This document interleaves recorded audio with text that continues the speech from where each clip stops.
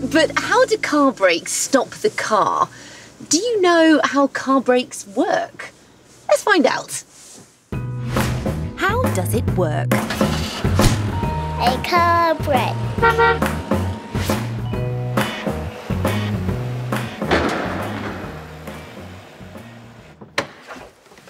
To see how car brakes work, I've come to a garage.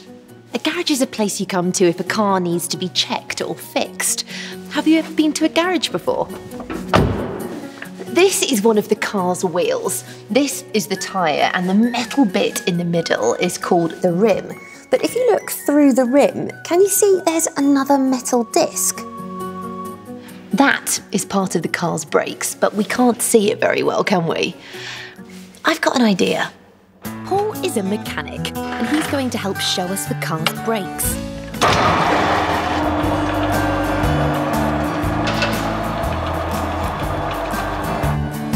The car is being lifted on this special lift. This is how mechanics get under a car to safely fix things when they go wrong. Listen to the sound of it.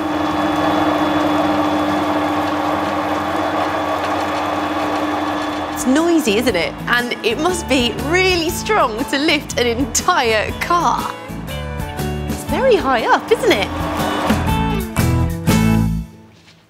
Now the car is high up, we can get a better look at the brakes.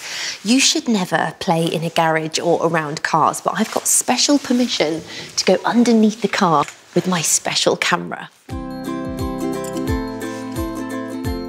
Wow! So this is what the underneath of a car looks like. This is amazing. You never usually get to see this, do you? Look at all of the cables and bits of pipe. But if we come to the front, we're looking for the brakes. And here is one of the car wheels. And this bit is the tyre. But if you look inside the wheel, can you see that metal circle? That is called the brake disc. And then if you look just here, can you see that piece of metal? That is called a caliper. And the caliper fits either side of the brake disc. And inside the caliper, there are two things called brake pads. So the brake pads, the caliper and the brake disc all make the car slow down and stop. But to find out how the brakes work, we need to look inside the car. When a car is moving, the wheels on the car turn round. Behind each wheel is a metal circle called a brake disc.